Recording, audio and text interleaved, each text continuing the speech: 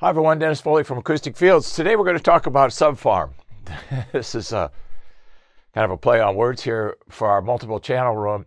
You can see in this picture what we've done with our subwoofers. Two things, we minimize vibrations in the cabinets, and you can hear that near field, and it does translate far field. All right. People say, it makes no difference. Well, the higher the resolution of the room, the more things that you change, you hear. Now, those that say it doesn't make a difference, I will say your room is not high enough resolution. That's the bottom line.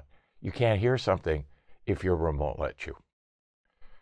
So multiple channel, we have 4 subs at 13.5 inches each. We have 16 8-inch drivers at the front of the house with the 4 channels because we took the center channel, we split it, remember? We have a left center, a right center, left, and a right channel. So we have 4 speakers across the front of this theater, and they're all the same type. They're all the same radiation pattern. They're all the same manufacturer. So timbre and tonal qualities are all the same. And you need that consistency and predictability, just like you need that consistency and predictability in your treatment performance. Okay? Low frequency management is best placed in 2 areas, around the source, the subwoofer, and at the room boundary surfaces where pressure is the greatest, right? So if you put the absorption close to the subwoofer in the general area around it, you minimize the pressure before it gets out into the room. And that's what our goal is. You tighten it up.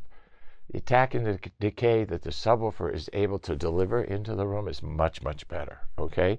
You need both areas to be treated.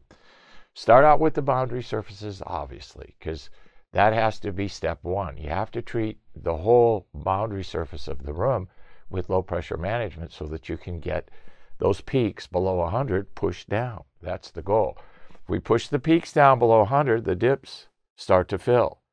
It's not going to be a one-to-one relationship, but you will see the relationship if you are serious about getting the highest resolution of your room. Okay? Then you fine-tune with treatment around the subwoofer. We've had lots of product in the studio that we've moved around constantly. So we're able to add so much square footage here, so much square footage here, so much square footage here, and see and hear the differences.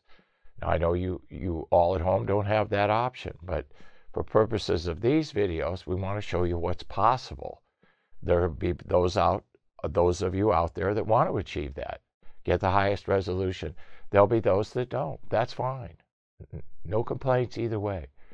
But you need to see what's possible so you can set your goals and strategies accordingly, okay?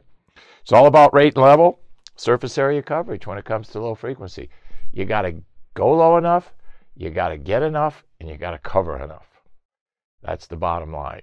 1 unit here, 1 unit there is worthless with a pressure wave.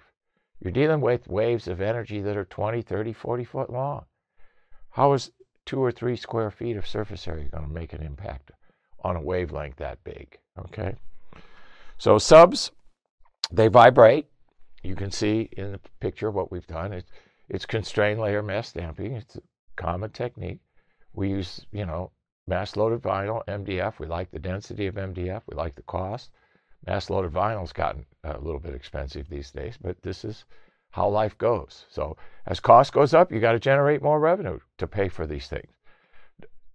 Don't say things are too expensive. Say, all right, prices are going up. I need to make more money. How do I make more money to buy the things that I need? You're not going to be able to control the price of things. All you can do is complain. Well, take the energy that you use in complaining and generate more revenue. My God, we work in capitalism, a system that allows you to do that. But people like to complain. I get it, okay? We don't have time for it. Near field resolution, far field translation. When you minimize the vibration in the subwoofer, you can hear it immediately standing next to it. When you change cables, you can hear it immediately standing next to it. Speaker, power, it makes no difference.